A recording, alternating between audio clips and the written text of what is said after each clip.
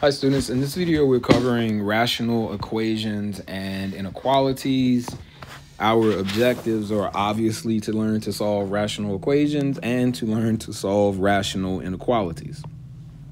So the steps that we have for solving rational equations are below.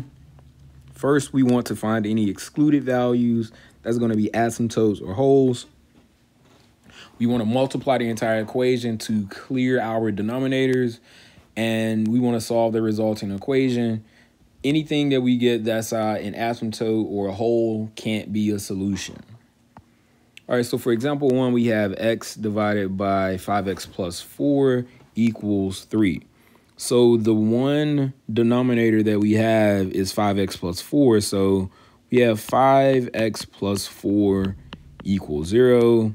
And so we're going to get 5x equals negative 4. And so x equals negative 4 divided by 5. So as long as we don't get a solution that is negative 4 divided by 5, then our solution works. So the next thing that we want to do is multiply the entire equation by the denominator, which is 5x plus 4. So we're going to multiply by 5x plus 4 here. And that's going to equal 3 times 5x plus 4 on the right side as well.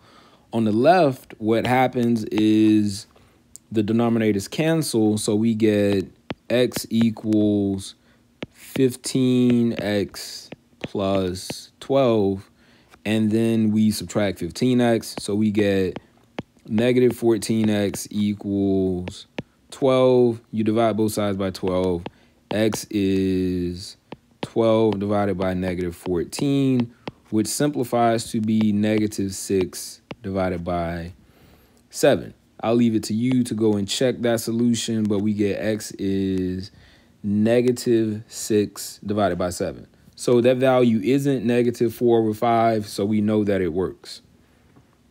For example 2, we have, you can see the equation. So the first thing that we want to do is factor all of the denominators. So we're going to get this is equivalent to 1 over x plus 3 plus 1 over x minus 3 equals x squared minus 3 divided by x plus 3 times x minus 3.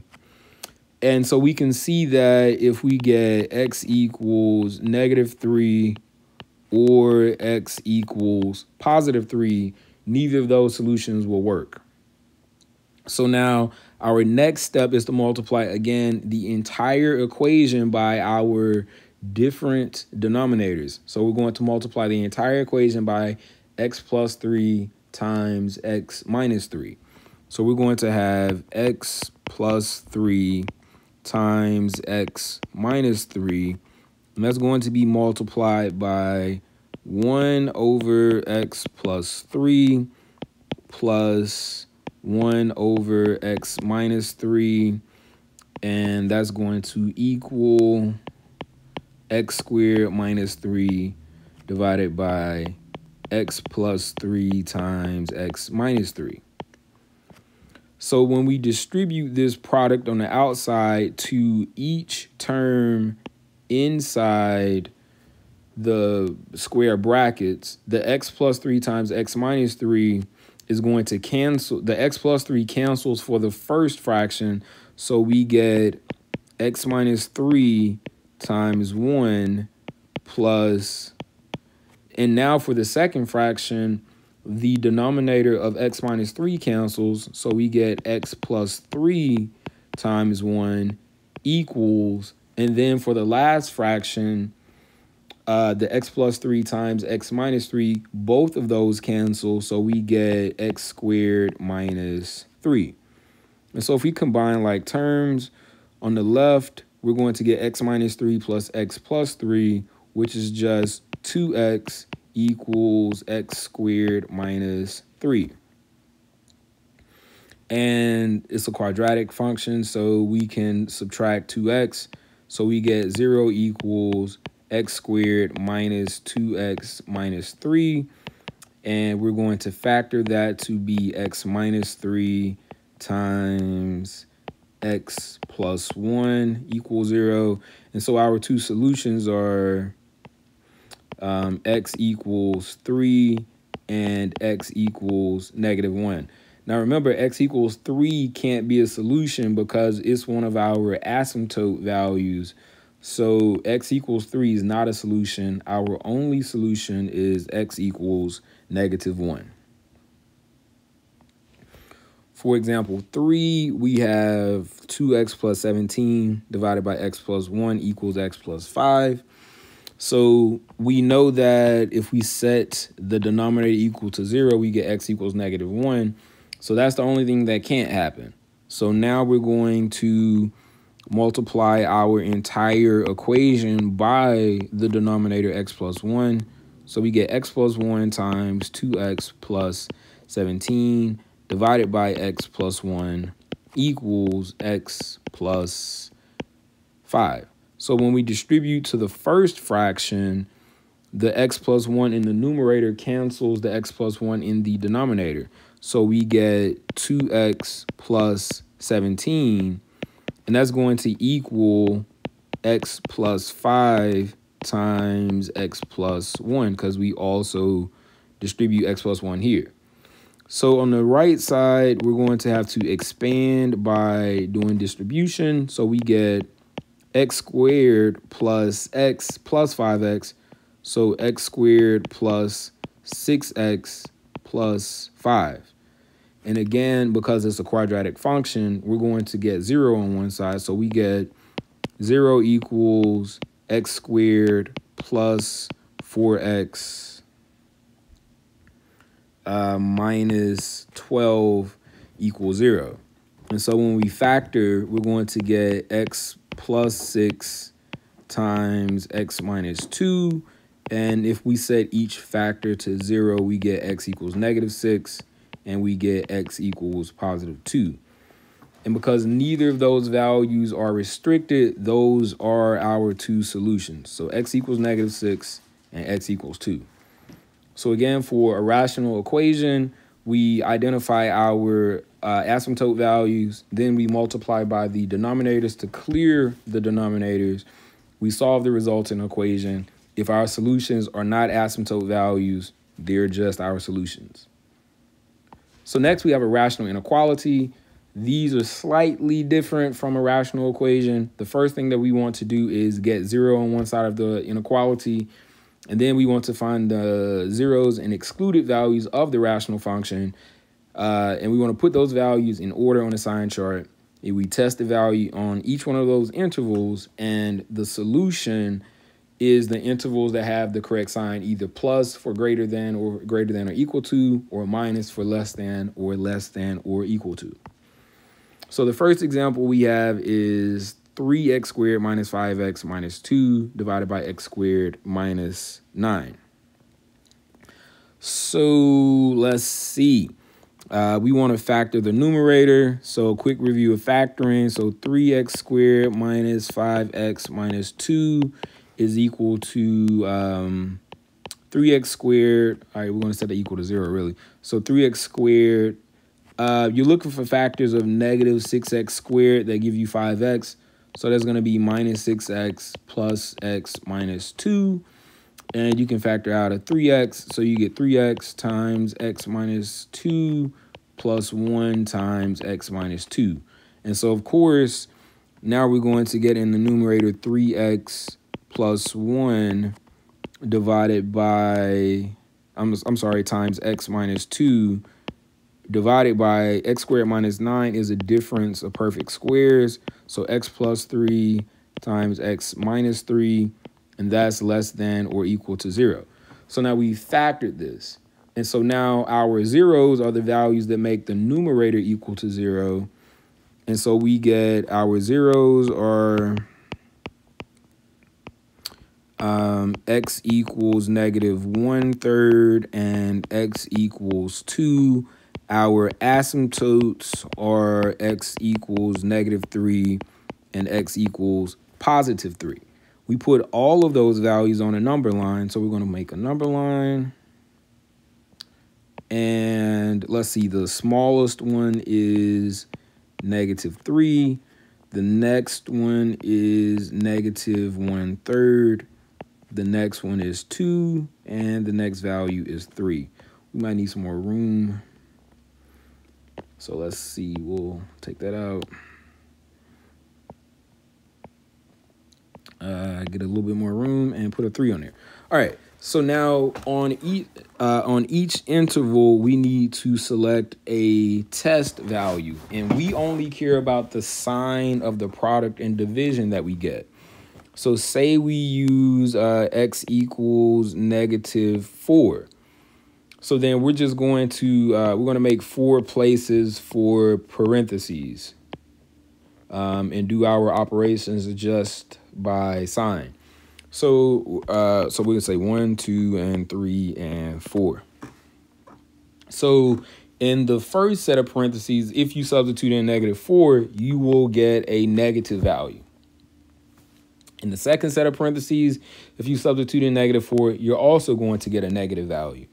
In the denominator, you're going to get a negative, and you're going to get a negative. So 4 negatives multiplied and divided is going to result in a positive value. We don't care what the number is. We just care that it's positive. And so then between -3 and -1/3, say we choose x equals -1. Then in the first set of parentheses, we'll still get a negative value. In the second set of parentheses, we still get a negative value. In the x plus 3, -1 plus 3 is going to be a positive, and -1 minus 3 is going to be a negative. So now 3 negatives and a positive multiplied and divided result in a negative. Between -1/3 and 2, if we choose x equals 0, for instance, in the first set of parentheses, we get 0 plus 1, which is positive. In the second set, we get 0 minus 2, which is negative. 0 plus 3 is positive. 0 minus 3 is negative. So 2 negatives are going to give us a positive. If we choose x equals 2.5 between 2 and 3, then the first set of parentheses, we get a positive. 2.5 minus 2 is positive. 2.5 plus 3 is positive. And 2.5 minus 3 is negative. So 3 negatives and 3 positives and a negative leave us with a negative. And last, from 3 to infinity, if we substitute in some value like 4, all of our sets of parentheses are positive, which means that the quotient itself is going to be positive. So our sign chart, we want to we want to write in interval notation. Since it's less than or equal to 0, we want the negative intervals. So that's going to be from -3 to -1/3. The 1/3 gets a bracket because it's a 0. The -3 gets a parenthesis because it's an asymptote. So -3 to -1/3 union 2 to 3. And so the 2, that should get a bracket. So from 2, and the 3 gets a parenthesis because it's an asymptote. All right, so that's how we solve a rational inequality. We have a couple more examples to drive home the point. So for example 5, we have 2x plus 17 divided by x plus 1, and that's greater than x plus 5. So the first thing we want to do is isolate we want to get 0 on one side. So we're going to rewrite this as 2x plus 17 divided by x plus 1. We're going to say minus x plus 5 in parentheses. We'll put that over 1 for right now, is greater than 0. So, when we add fractions, we have to have a common denominator, which means that we need to multiply the x plus 5 by x plus 1 in the numerator and x plus 1 in the denominator. And so now our rewrite is 2x plus 17 minus In parentheses, we would get x squared plus 6x plus 5. All of that is divided by x plus 1 because they have the same denominator, and that's going to be greater than 0. So if we simplify, we get, in the numerator, we get negative x squared minus 6x plus 2x, so minus 4x, and negative 5 plus 17 is positive 12, and divided by x plus 1 is greater than 0. So if you don't like working with negatives when you factor, you can just multiply the top by negative 1. So that's going to give you x squared minus, plus 4x minus 12, still divided by x plus 1. And that's going to be now less than 0 because we multiply by a negative. Our sign flips around. So if we factor this, we get x plus 6 times x minus 2 divided by x plus 1 is less than 0. So again, our zeros are x equals negative 6 and x equals 2. Our asymptotes are x equals negative 1. So on a number line, we're going to put all of those values in order. So from negative infinity to the first value is negative 6. Then we have from negative 6 to negative 1. And then we have from negative 1 to 2. And we have 2 to infinity. So the same thing is we have 3 sets of parentheses. So now we're going to have 1 set of parentheses, a second set, and in the denominator we have a single set. We want to choose a number on each interval. So let's say we choose from negative infinity to negative 6. Let's choose x equals negative 7.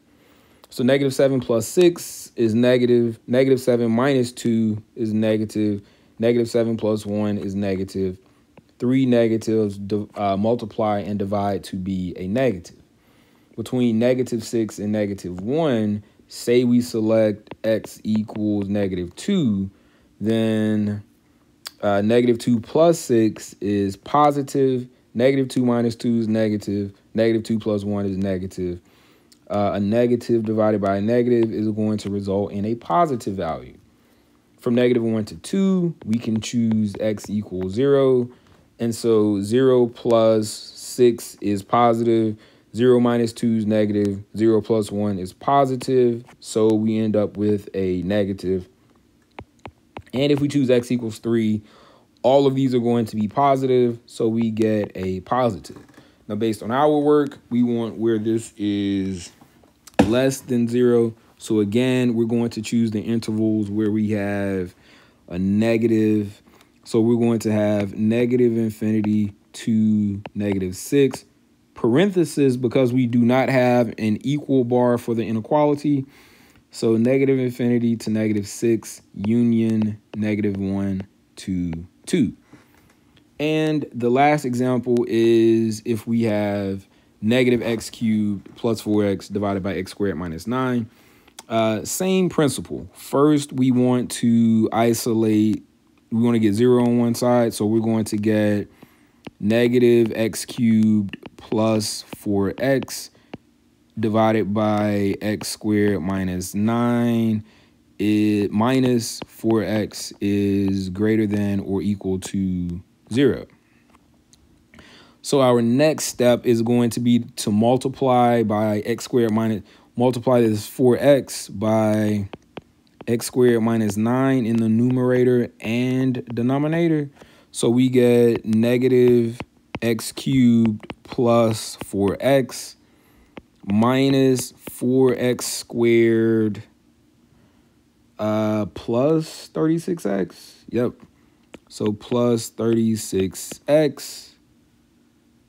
I'm sorry, that should be negative 4x cubed. My apologies. So negative 4x cubed not 4x squared, negative 4x cubed, and then divided by all of that divided by, so x squared minus 9 is going to factor to be x plus 3 and x minus 3, and that needs to be greater than or equal to 0. So when we combine like terms, that's going to give us negative 5x cubed plus 40x, and we're going to divide by, so we get 4x squared negative, so negative 4x cubed plus 36x. Yeah, so then divided by x plus 3 and x minus 3 is greater than or equal to 0. And in the numerator, we can factor out an x, a negative 5 actually, negative 5x. So we get negative 5x times x squared minus 8 divided by x plus 3 and x minus 3. So in the numerator, our zeros are, where do we have space? Our zeros are, so if negative 5x equals 0, we get x equals 0. But then we have the zeros that result from x squared minus 8 equals 0. And so that's going to be x squared equals 8. And so x is going to equal plus and minus the square root of 8. I don't know what that is off the top of my head. Let me throw it into a calculator. So the square root of 8 is really close to 3. I know that. It's 2.83. So x is equal to plus and minus 2.83. And then the denominator, so we get 2.83 and negative 2.83. And our asymptotes are 3 and negative 3. So on our number line, we're going to do the same thing. We're going to put, we got negative infinity, we have positive infinity, and then we have negative 3, negative 2.83, 0, 2.83, and 3. So if we choose some value less than negative 3, we could choose like x equals negative 4, for instance. And in our factor thing, we're going to have one set of parentheses, another set with the x squared minus 8, another for x plus 3, and another for x minus 3. So if we substitute in negative 4, we're going to get a positive value. So x squared minus 8, if we substitute in some value less than negative 3, we're going to get a positive. This value is going to be negative, and that value is going to be negative. So we're going to result in a positive. So to save some work in doing this, anytime we have a sign chart, the intervals alternate in sign as long as the roots have odd multiplicity. And so all of our roots have odd multiplicity. That's to the first power. The 2.83 and negative 2.83 have odd multiplicity. So this is just going to be plus, minus, plus, minus, plus, minus. And so we want where this is greater than or equal to 0. So that's going to be negative. Why did I write the infinity like that? I did an 8. Excuse me. That's going to be negative infinity to negative 3. Parentheses on both because negative 3 is an asymptote. Union negative 2.83. That should be a bracket to 0 with the bracket. And union 2.83 to 3 with parentheses. All right, so that concludes solving rational inequalities and rational equations. It's really just a lot of factoring and setting stuff equal to 0.